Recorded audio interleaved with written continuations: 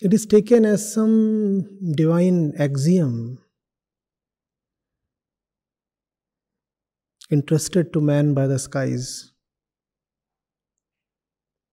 The woman shall raise the family.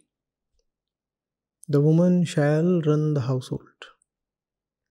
I was in a very prestigious institution of medical sciences recently, in fact, this very month.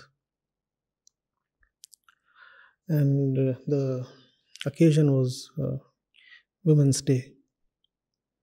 And as I was talking about the liberation of women, it came from one of the young women in the audience. Roti kaun banayega? Bacche kaun palega? These very words. And these words are not coming from some male chauvinist. They are coming from a woman and a young woman and a woman student in an institution of higher professional education. That's where this is coming from. Irrespective of your station in life, irrespective of your professional qualifications, it's been drilled very deeply into Indian women that their life is first and foremost about the husband, the kids, the bed and the meals. Roti kaun banayega?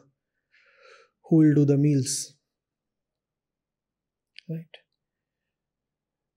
So, ghar ka kaam kaun karega? Who will take care of the household chores? Why do you need to have so many household tasks?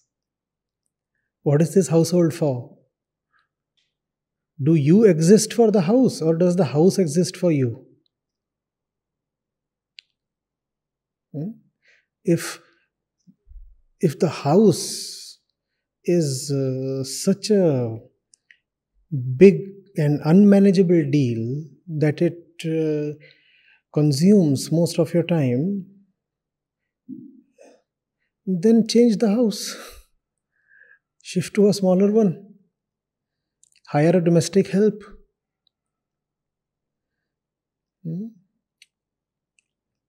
Or use mechanized instruments. How can this be the primary reason of existence of a human being? How can a human being claim that she exists for the sake of the household laundry and the kitchen and doing the bed and washing the linen and raising kids and making life comfortable for the husband and the in-laws? Isn't it all very nauseating?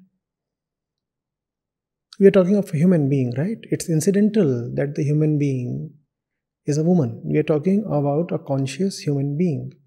How can a human being exist for this purpose? What do you mean by being the queen of the home? What do you mean by the queen of the home? By what stretch of imagination is that shabby home of yours a kingdom? How dare you exalt yourself even in your imagination? Queen of the house. All that you are doing is more than 50% replaceable by a domestic help. And that's what you call as being a queen? In fact, that's what happens. As soon as a household becomes more prosperous, the work of the woman largely reduces. You hire a cook, you start eating out. The washing purposes are outsourced to a laundry, right? You get a maid or a couple of maids. So you know very well that these things are very much non-core activities. The worth of these activities is just a few thousand rupees. And had these activities not been worth just a few thousand rupees, how could you have transferred them to a domestic help so easily? A prime minister cannot outsource his job, can he? A king cannot outsource his job. Equally, a queen ideally should not be able to outsource or transfer or hand over her tasks to somebody else. But we see that happening daily. The moment that queen gets some money on her hand, immediately all her queenly tasks are dumped on somebody else. So it's just that we deceive ourselves. We live very lowly lives. And then to justify that lowliness to ourselves, we use such decorated phrases, queen of the house. And these are not words used by just women. When men want to keep women caged, they too say the same things. They say, why do you want to go out and do something? See, right now, you are the queen of the house. And when you go out to work, you will be the dirt of the road. You know the kind of arguments that they give? They say, suppose you have a diamond in your house, what will you do with it?